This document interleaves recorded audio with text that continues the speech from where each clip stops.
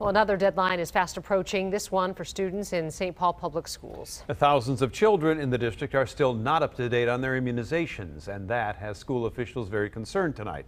Here's Fox 9's Hannah Flood. We've seen an increase in our number of students that are non-compliant for their regular required vaccines for school, which is concerning. Mary Langworthy, Director of Health and Wellness for St. Paul Public Schools, says at the beginning of this summer, around 6,000 of their students were not up to date on their required immunizations. By working with families and providing resources, they've reduced that number to around 3,000. Many, though, are still facing barriers. We've heard from both the community as well as families that there's been some challenges in getting into the clinics, and I think there's still some hesitation in going back as well. According to MDH, the number of 2-year-olds up to date with their recommended vaccinations fell 2% from 2019 to 2020 and is on track to fall even further this year.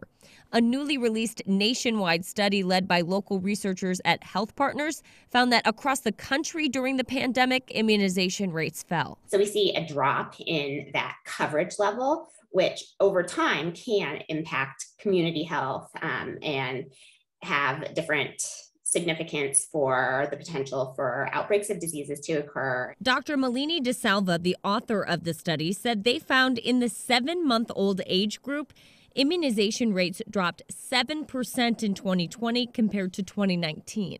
She suspects fear of exposure and people holding off on routine checkups contributed to this decline and is encouraging parents to make immunization a priority. It's possible to get caught up.